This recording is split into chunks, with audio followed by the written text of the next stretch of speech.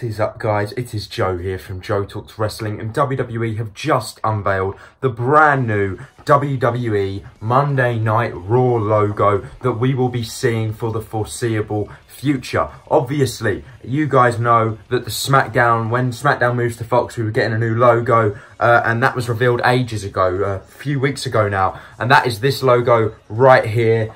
Just here, that's the new SmackDown logo. Very nice. I absolutely love it. 10 times better than the one we've got now. It gives me back to like 2005 logo vibes, you know, back then. And that is great. If they brought the fist back, I would probably have a meltdown, like, because that would just be incredible.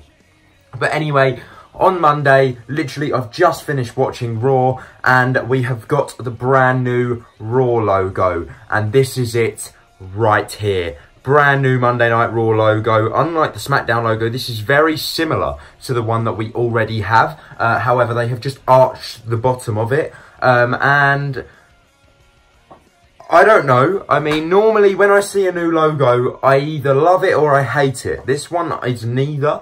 I sort of look at this and I think, oh, well, what genius designed that?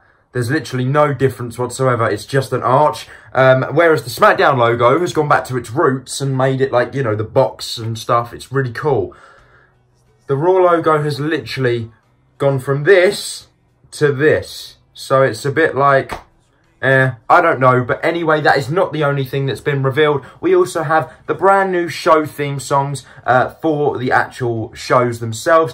Luckily, and thank you to this book right here for giving me this information, I know that Vince McMahon's favourite band of all time is AC/DC. So luckily for them, they have got the rights to Are You Ready? And that is the theme song for SmackDown. And then moving on to the brand new theme song of Raw, we have got another legendary metal band, Skillet, with Legendary. These two songs are great. I mean, I'm glad we've got some decent theme songs again. Don't get me wrong, I like the ones we've got. But when you actually have a theme song by a well-known band for both of your shows, it's a big, big step up from what we have right now. But anyways, that's all I have for you today. I am very much looking forward to the season premiere of Monday Night Raw and the debut of SmackDown on Fox. I will see you in the next video. Goodbye.